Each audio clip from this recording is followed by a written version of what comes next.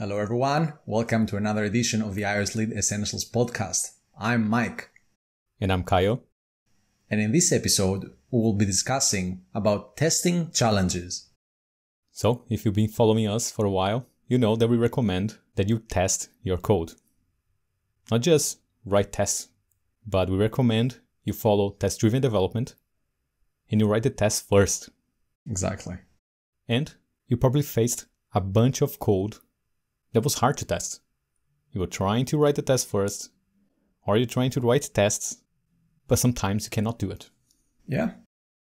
Maybe because you're dealing with legacy code, meaning code that was built with no testability in mind. There are no tests at all.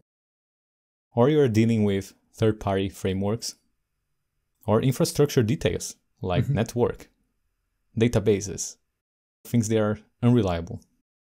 Exactly, and out of your control. And you may also feel stuck wondering if you've tested your code enough or if you tested it too much.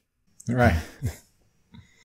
So today we're going to reply to questions regarding those common challenges when writing automated tests. So question number 1. How can I know I have exhaustively tested a method? For example, a method that checks if a number is even or not. I can test a couple of values like 1, 2, 3, 4, but how can I guarantee that it works for every even number? Right. Or having a function that validates an email. How can I be sure the regular expression is right? Right. That it works for every email? Well, you can't ever check for every possible output. That's it. The answer is that you can't. You simply can't. But you don't need to. Exactly. You don't need to test every possible outcome. You need just enough evidence, enough samples to prove that your function does what it's expected. Yeah. So yes, there are cases that you can have an infinite number of outputs. You just cannot test every combination. And you shouldn't test all combinations. That's not the goal of testing. Yes. Testing is not about proving. Yes. 100%. There's no way. Software is not provable. Right. Or not 100% provable. There are too many things involved. There's hardware in the middle as well that can fail. But all you need to test is enough samples to give you the confidence that it works. Make sense? That's it. So here's what Azamat, one of our students, said in the Slack community. You cannot test all variations, but you can test a slice of all variations. And of course, corner cases is a must. That's why programming is not like math, but more like science. I like this quote. Yeah, well said. Because you cannot absolutely prove every variation in software. There are infinite variations. But you can produce enough evidence to demonstrate that it is correct, to give you confidence that it is correct. So if you want to check a function that verifies if a number is even or not, you don't need to run every possible integer, which is infinite. Yes. Just enough samples for you to know that it works. How many? I don't know, for a function that checks even or not, maybe 3, 4 samples is enough? Not that many, exactly. Not that many. For email, there are a lot of corner cases, edge cases that you need to handle. Yeah. So I would add more samples. And if at some point there is a bug, you find a bug in the email validation, you add a new sample to the test. Exactly. Makes sense? So, software is not provable 100% because there are infinite outcomes. But you can use mathematics or mathematics concepts to make your code better. You can make your code more robust by following math concepts. So, for example, some types, like enums, they can help you better design your domain. So you can prevent your code getting into wrong states. And not every language has enums, like Swift does, where you can hold associated values. Yeah. So that's a big help from the type system and the compiler. Exactly. So you can make illegal states unrepresentable. Yeah. So well-defined types make illegal states unrepresentable, which means you can reduce the number of tests you need to write because you don't need to test illegal states because you can never represent them. Yep. Makes sense? You get the best of both worlds. You get the testing where you test the behavior, and then you get the safeguards provided by the compiler that just doesn't allow you to provide specific types and specific values for those types. It's fantastic. That's it. You can use the type system to help you test your code. Because if you cannot represent a state, you don't need to test that state. Exactly. So, we recommend you pay a lot of attention to your software design, defining good types. And we also recommend that you test enough samples to give you confidence. But you don't need to test every possible combination. Yes. But triangulate with corner cases to make sure that you're covering not every output, but the behavior. That's it. And there are techniques and frameworks that can help you create enough samples, because creating those samples by hand or by memory, yes, maybe that's not a good idea, because there will be some corner cases you might miss. So there are techniques. For example, property-based testing. And there are frameworks too, which generates the values for you. You define the properties you expect from your method, from your implementation, and the framework will create samples for you and validate if the properties hold. So that's something you can do. So you don't need to create the samples by hand. Next question. How to test random values without mocking the random algorithm? Yes, you don't need to mock the algorithm. In fact, you should be free to change the algorithm without breaking the tests. Yes. As long as the new algorithm holds the expectations and properties you need, that's it. You should be able to change the algorithm without breaking the tests, without having to mock it, without having to inject it. Yeah. For a specific input, you should expect a specific output. So again, you can use property-based testing. Mm-hmm. So you will run your algorithm a couple of times to collect samples, and then you can assert the properties you expect from the random samples. For example, there should be no collisions. You can run your algorithm, 1,000 times, 100 times, and check that there are no collisions and that there is a good spread between the random values. Mm-hmm. So it depends what kind of properties you expect from your random algorithm. You just need to define the properties and test it. You don't even need a framework to do that. You can literally just run your algorithm a couple of times and check or assert what you expect. No collisions, for example. Otherwise, you need to mock it. Next question. How to test code that asynchronously dispatches work to the main dispatch queue. For example, after fetching some data in the background, I need to dispatch to the main queue to update the UI in my view controller. I am mocking the service that fetches the data, so I can control when the data is returned. Yes. Should I also mock the dispatch queue? Ideally, no. I don't like mocking dispatch queue because threading is an infrastructure detail. Mm-hmm. I don't like to have threading everywhere in my code base. Right. So ideally, no. Instead, I will move the threading logic away from the view controller. Yeah. I will move threading to the composition root, to a centralized place. Because the view controller is a UI element, and you expect UI calls on the main thread. Yes. So you should never call a method on a view controller in a background thread. That's a violation of the contract with the UI. That's it. So whoever creates the view controller or the UI will also be responsible for dispatching in the main queue. That's it. And who creates the instances? Ideally, the composition root, which is the place that knows about the concrete types, and it's the place that knows if it needs to dispatch or not, depending on the composition. Because the thing is, most of those async dispatch to the main queue is defensive, right? You are afraid that a service may complete on the background queue, and that would crash your app. So defensively, you put dispatch async everywhere in your code or in the UI. Yes. And that works. You prevent the crashes, but it can also lead to bugs because something should happen synchronously, but it happens asynchronously. Right. Or sometimes you are capturing the view controller instance with self inside the dispatch main queue. And the view controller gets off the screen before the dispatch main queue block is executed. And this can also lead to crashes.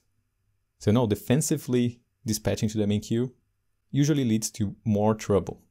Yeah. So ideally, I will move the threading away from the view controller and just respect the contract that UI should always be invoked on the main queue. And you move that dispatch to a centralized place, in a concrete place. Exactly. You only have to remember to dispatch in the main queue once when you create it. That's it. So if a service complete on the background queue because of, I don't know, network or a database, which is infrastructure detailed, then it's up to the composition root to dispatch to the main queue. But you might be dealing with a service that already dispatches on the main queue or already runs synchronously on the main queue, like an in-memory cache. Right. So in this case, there is no need to dispatch again. But if you're making this decision in the UI, you're always going to dispatch, even when you don't need it. Exactly. So the key is the UI shouldn't know about the provenance of the data. Yep. When you dispatch to the main queue in the UI layer, you are leaking some details about the service. You are leaking threading details. And that complicates a lot. It complicates testing. It complicates development and debugging as well. As we said, it leads to issues. So the UI shouldn't know about the provenance of the data. That's the dependency inversion principle, right? Yeah. High-level modules shouldn't depend on low-level details. They should both depend on abstractions or not depend on each other at all. Yeah. That's how you can add new features without changing existing code, by the way. Exactly. The open-closed principle. That's the open-closed principle. That's it. In combination with the dependency inversion principle. And we explain this in detail, including the code in a YouTube video with the title Testing Code that uses DispatchQueue main async. Check it out. Next question. I need to test a function that generates a date span, but I end up with a lot of duplication. My test code is a copy-paste of the production code. So how can I test code that depends on the current date and time? So what is the problem? The problem is that every time you instantiate a date instance with the default initializer, you always get a value that is different because time never stops. Exactly. That's the problem. Creating a date is an impure operation. Because remember, a pure function always returns the same output for the same given input. But an impure function may not. Like date. Every time you create a date, it's a different value. And that's why it's common to see tests that are copy and paste from production. Because if you create an impure date in production, you need to also create an impure date in the test side so they are in sync. Yeah. Especially when the test is written after the fact. Yes. So you just copy the production code into the test target, run the test, and it passes. Ooh, fantastic. But now you have duplication. Yeah. What are you actually testing? If you have a bug in production, you're going to have the bug in the test target because they match. They are the same code. That's it. And that's the issue. But there is a better way.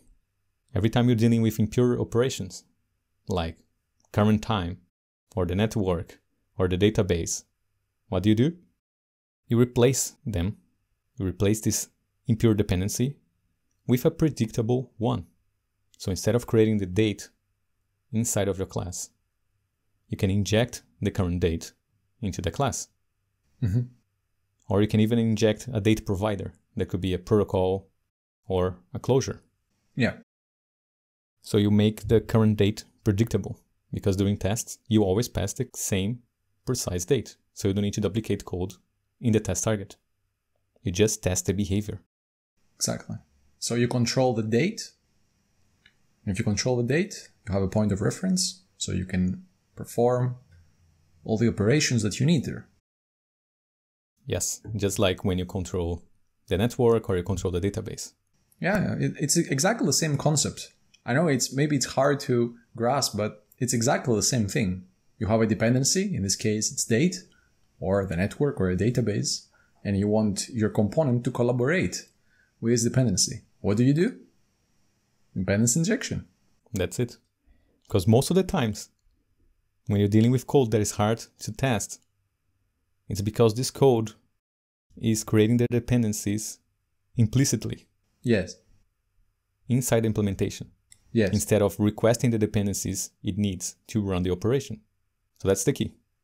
Inject the impure operations so you can control them during tests and in production as well. It's going to make your design better and more testable at the same time. We also published a video explaining this in detail with code. The title is Testing Date Span in Swift, Controlling the Current Date and Time. Check it out. It's on YouTube. Next question. How to test if a UI text field is focused? I can check is first responder in unit tests because I'm calling become first responder, but is first responder always returns false. All right. So that's a common problem. If you just create a text field and you call become first responder, it will not become the first responder unless it's in a window hierarchy. So there's an implicit dependency on UI window that is not very clear. Yeah. That's why the tests don't pass. So your view needs to be in a window hierarchy. Otherwise, you will not become the first responder during tests. So just add your view to a window. Any window. It doesn't have even to be the key window. Mm-hmm. Just instantiate a UI window, add your view as a subview in the window, and then run your code. Now if you verify, is first responder should be true. That's it. We showed this technique in the iOS Dev Mentoring number 8, Test-Driven MVVM with RX Swift. Check it out. I think it's in the last 20 minutes.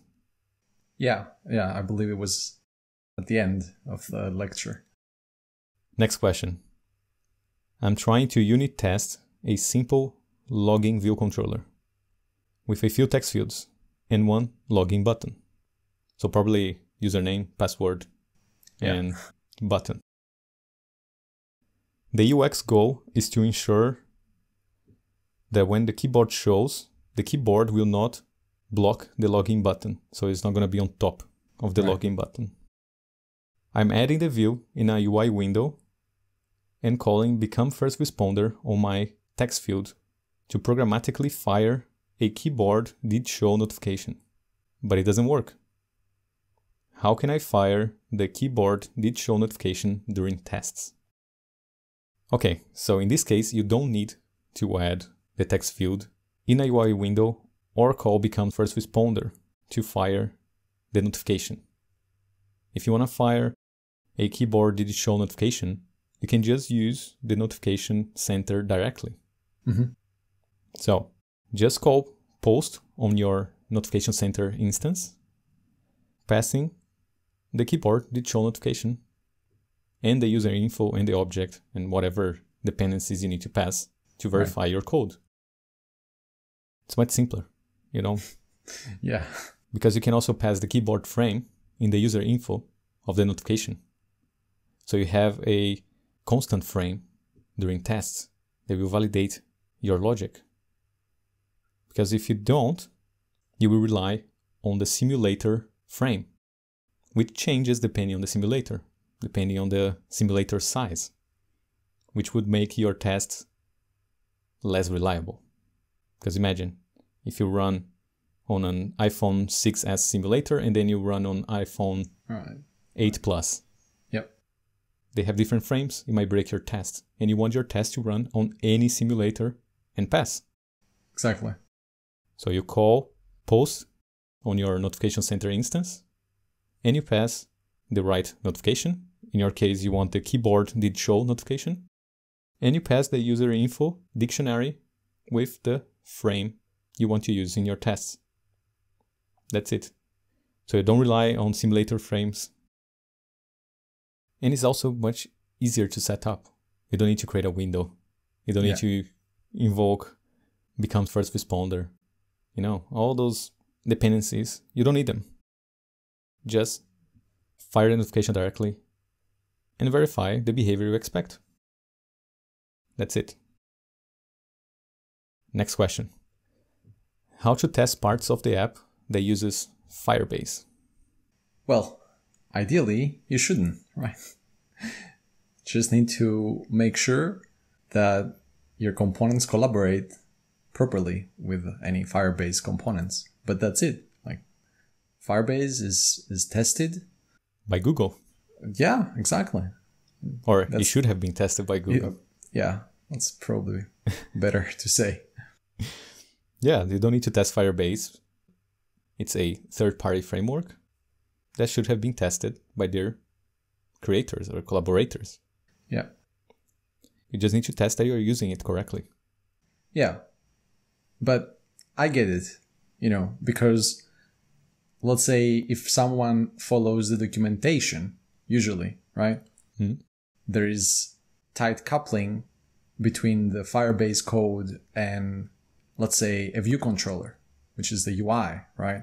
And of course, this is for demo purposes. Right. But then if you start adding more complexity in your app and let's say you forget the Firebase code in your UI, then this view controller is going to grow and it's going to become more complex, more hard to test, or even impossible to test. Right. So you're saying that if you go to the Firebase documentation, you will see some demo code that is using Firebase like a singleton directly on a view controller. Yeah, and it's not just Firebase. It's like most third-party frameworks, I would say. Yes. And again, because of demo purposes, it's not something these folks are doing wrong, So this is important. If you're following documentation, you shouldn't copy and paste code from the documentation, right, and expect that to be their main recommendation, right, how you should use the framework. It's just a simple demonstration, right? You need to get a framework and find a way to accommodate it into your design in a clean way. Yes. You shouldn't just literally copy and paste code from documentation because that's demo code. Yes, exactly. It was probably not intended to be used like that. So point number 1.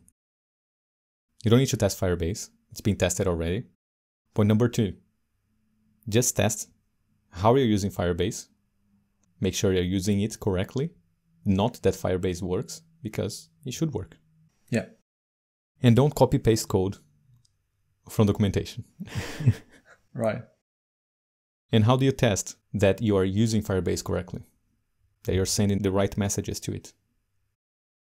Yeah, you can create a protocol and create this dependency inversion between your components and the Firebase components. That's very important in the first place, right? Because Firebase, as we said, is a third-party framework. You don't want your code to depend directly on Firebase.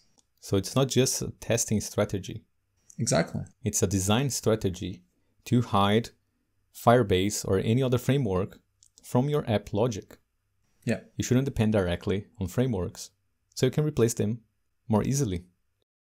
And as a bonus, you gain testability as well. That's it. You don't add protocols only for testability. Actually, the main purpose is to protect your logic, your application from frameworks. Because frameworks are volatile. Yeah.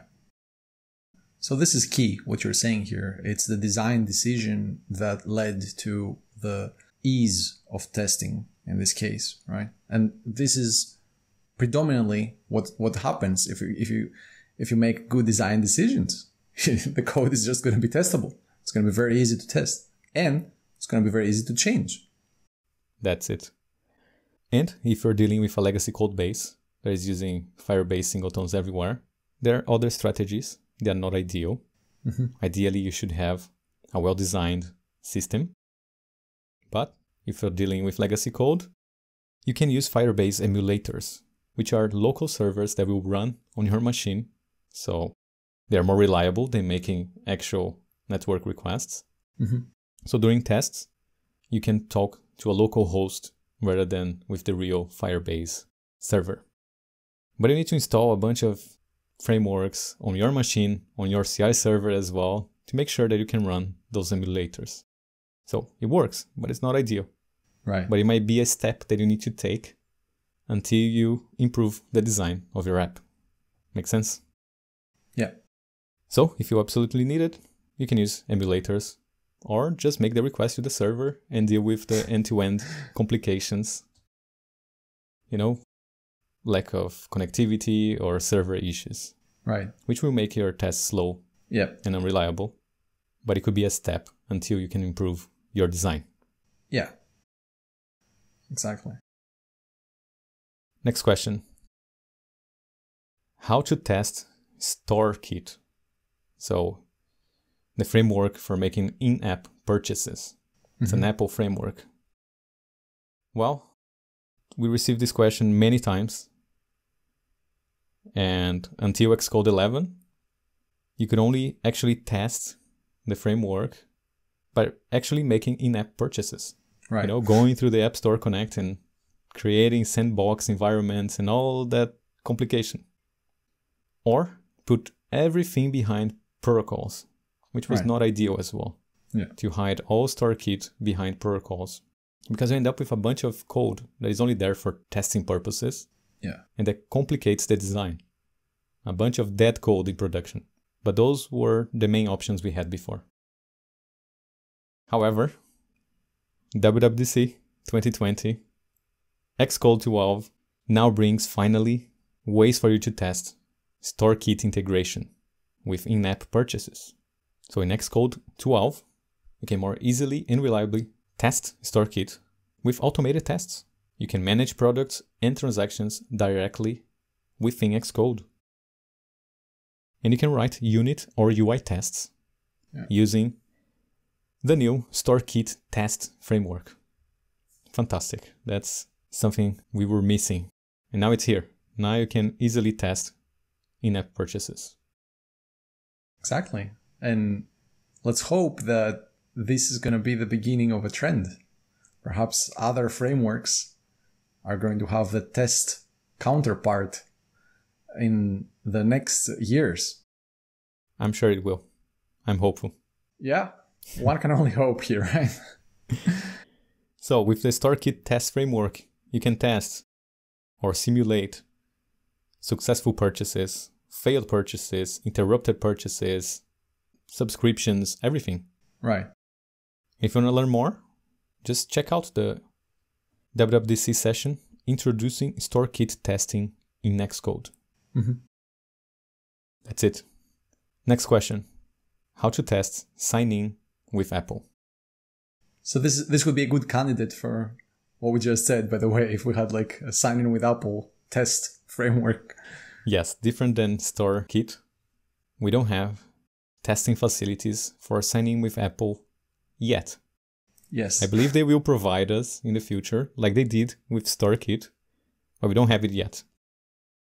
But the idea, just like we talked about Firebase, is not to test the framework directly, because signing with Apple has been tested by Apple already. So you don't need to test it again. You just need to test that you are using the framework correctly. That's the same topic over and over. Don't test third-party frameworks. Yes. They should work. If they don't work, you should probably not use them. Yes. Find a better one. Exactly. But that's not the case with signing with Apple. It works. It's being tested by Apple. So just test that you are using the framework correctly. How? Read the documentation and write the tests to make sure that you're following the instructions how to use the framework. For example, you need to create the proper requests with the proper scope, and you also need to implement the delegate methods to handle the results. And you can learn all of that in the documentation. Right. And then you just need to implement your code following the guidelines, the instructions. And you can test first. You can write the tests to make sure you're following the instructions. So you can read the instructions and write unit tests, and then make the pass one by one. But it's not that easy. It's not that easy because we have limited control over the framework. All right. For example, there are some classes in the framework that we cannot instantiate. The initializer is unavailable. Right. For example, the AS authorization, which is a result we get back in the delegate method with the credentials and all the details you need. So, since this class that you cannot instantiate is passed to the delegate, it's a parameter in the delegate method. Right. You cannot invoke the delegate method during tests because you cannot instantiate a mandatory parameter in the delegate method. So you cannot test your implementation of the delegate. Yeah. That's a problem. So, solutions. 1. UI tests. Right.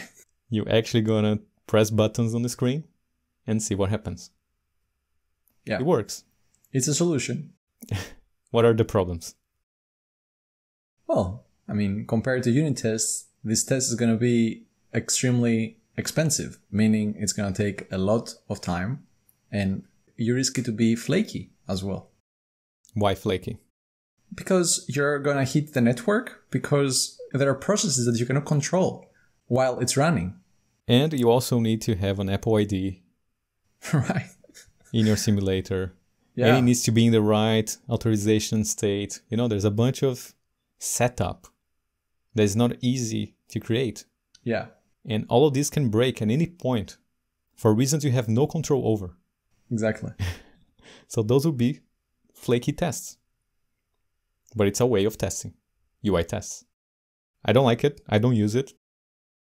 But it is a solution that is out there and endorsed by Apple even. So that's why it's here. Yep. Solution number 2. Using Objective-C. Right. Wait, let me explain. So in Swift, we cannot create those classes because the initializers are unavailable. But signing with Apple, the whole authentication service framework is in Objective-C.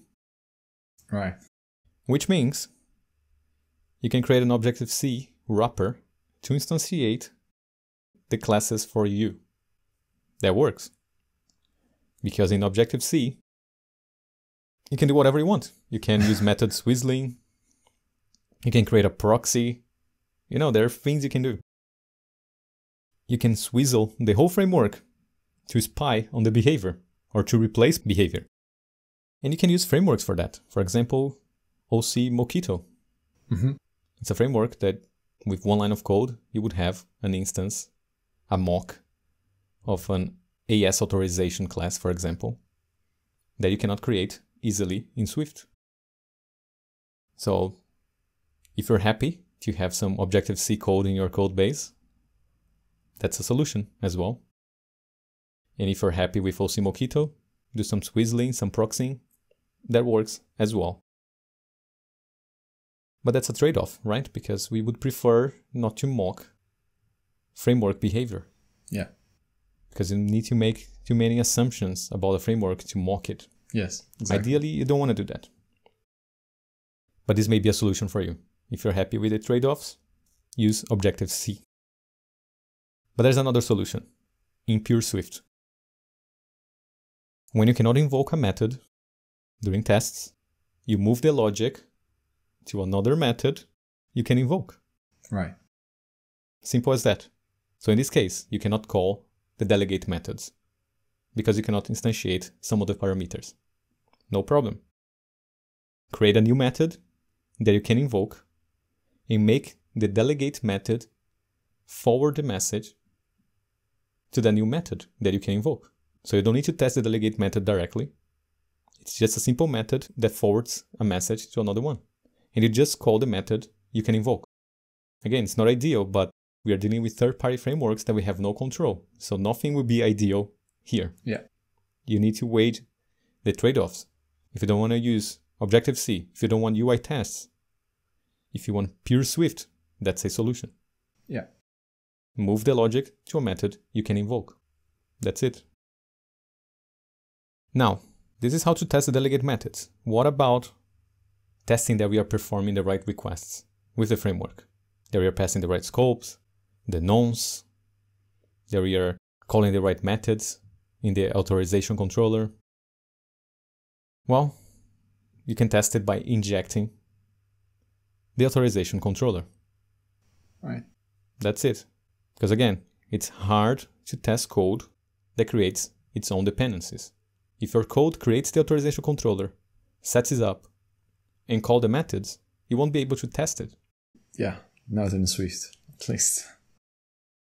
Well, you could, but you would require a lot of hacking. Right.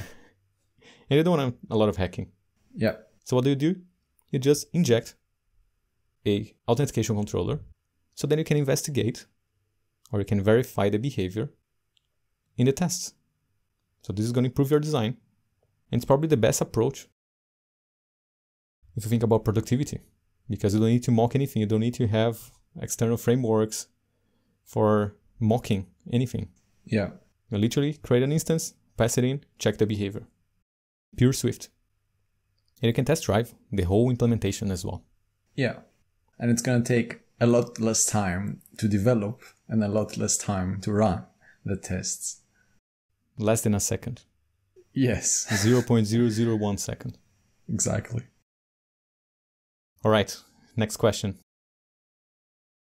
How to test a UI image view of a UI table view cell that fetches an image from a URL using SD Web Image. Okay, SD Web Image is also a third-party framework. Right. They add some extensions to UI image view, so you can easily fetch images from a URL. So again, it's a framework, and you shouldn't test the framework because the framework has been tested already, right? So the question is, what are you trying to test? What do you want to test? Yeah. What do you really want to test? The image view is tested. SD Web Image is tested. So what are you trying to achieve here? So if you're trying to test that you're passing the right URL to this method, that can be a valid test because you're testing how your code uses the framework. Yeah. Right? And one solution is to add some protocols in between. But then again, hiding your UI image view behind a protocol may be, I don't know, maybe not the best solution. I don't like it. You are in the UI layer, communicating with your views, and you're going to add a protocol in between just so you can test some external framework. So ideally, those frameworks should provide you some facilities for testing, right? Mm-hmm. You should have a way of injecting or stubbing some behavior with the framework so you can easily test it. So I recommend you find frameworks that give you those facilities.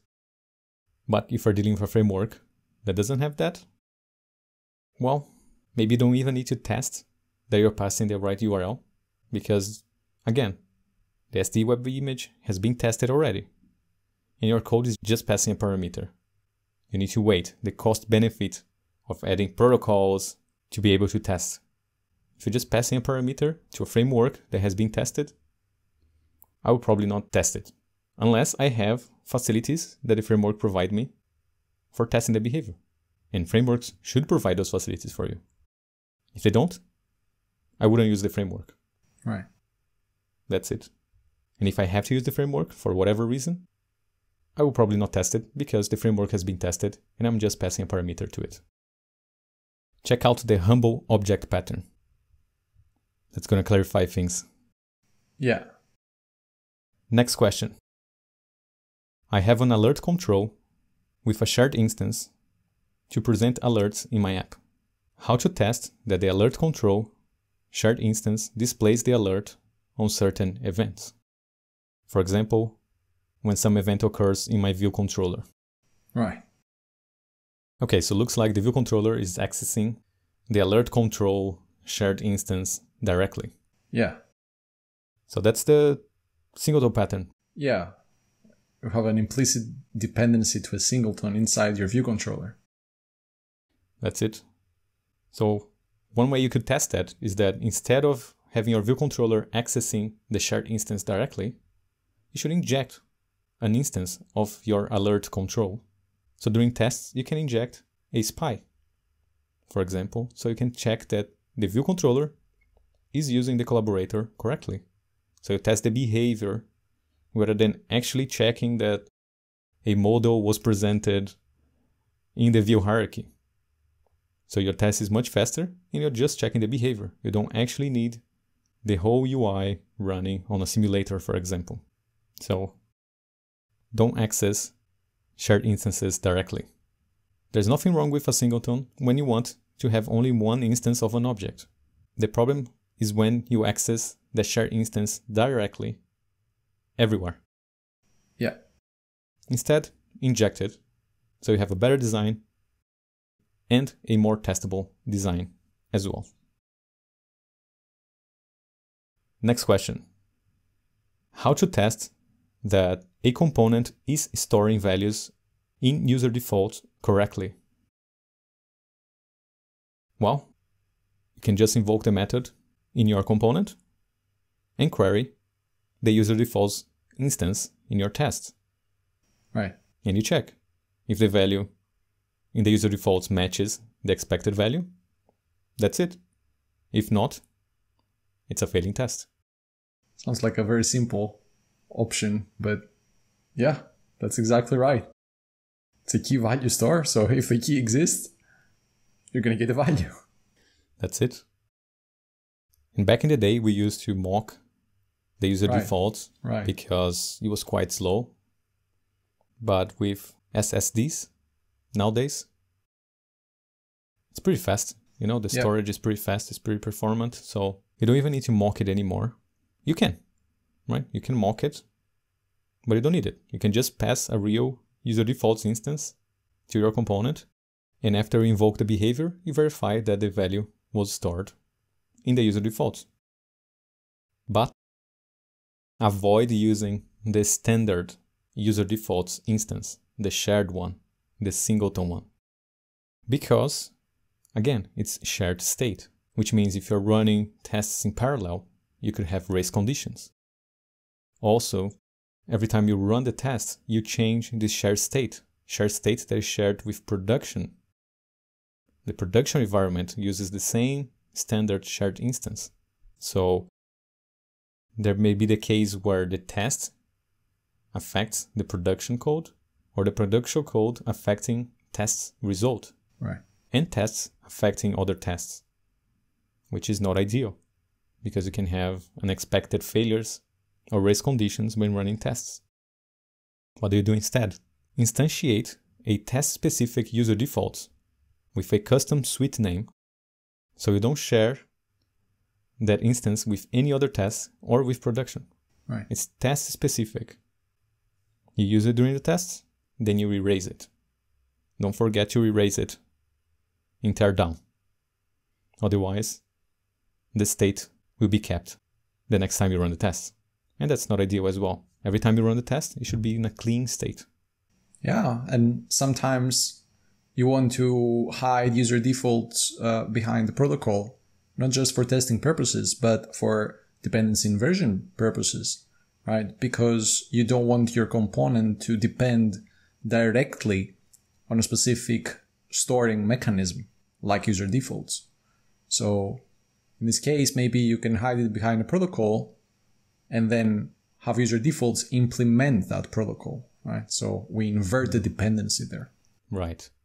And then you can provide different implementations. You can have a keychain store implementation. You can have an in-memory store implementation, whatever your application needs. Exactly. And during tests, you can use a spy or a stub. Yeah, exactly. Or a fake. Whatever works for your use case. That's it. All right. Those were all the questions we have for today. If you want to learn more, if you want to learn a better way of building iOS apps and increase your earning power, visit us at academy.essentialdeveloper.com. This is going to do it for this edition of the iOS Lead Essentials podcast. Let us know your thoughts, your comment, your feedback. We'll see you again next time. Bye, y'all. See ya.